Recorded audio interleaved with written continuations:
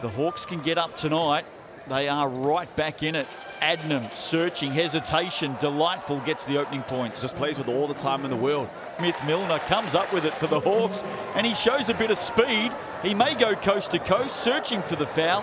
Harris helps out underneath off the glass. Good play, Hawks, and good play again.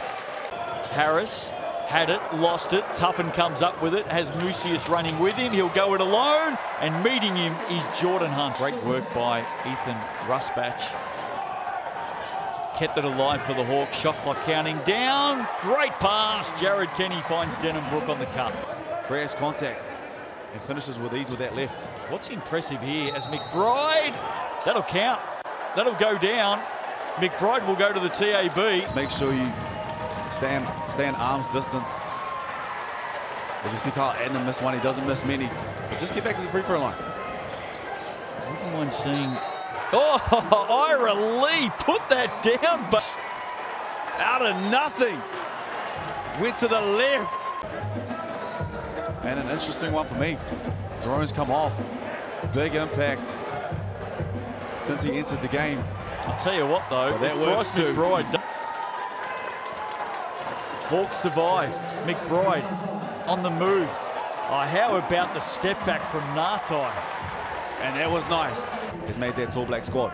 Looking forward to seeing Walter Brown and the rest of the Rams tomorrow night underway. What a start that is for the Hawks. Jordan Nartai, he thought he was fouled. To close out this one, can the Saints get it back to 10? Can they blow it out? 4 minutes, excuse me. This will help. Dougal meter, and there he is, holding up his 50% record from the arc. Find space in transition, but you have to control the glass. They're doing a good job of that right now. Smith-Milner, rebound number 4. Dougal meter, triple number 2. And they make them pay with the 2. Ira Lee, 10 points, 7 rebounds. Elijah Thomas mopping it all up. 16 points a game, they're valuable. Here's Harris, second effort off the glass. It can go a long way to helping them this season when it comes to the top 2 inches. Well, and can they close out games? And their last 2 games are at home. Hiram Harris responds. This is gutsy stuff tonight from the Hawks. Thomas jumping to the hoop, responds. Drop it down, fellas. Give me some space.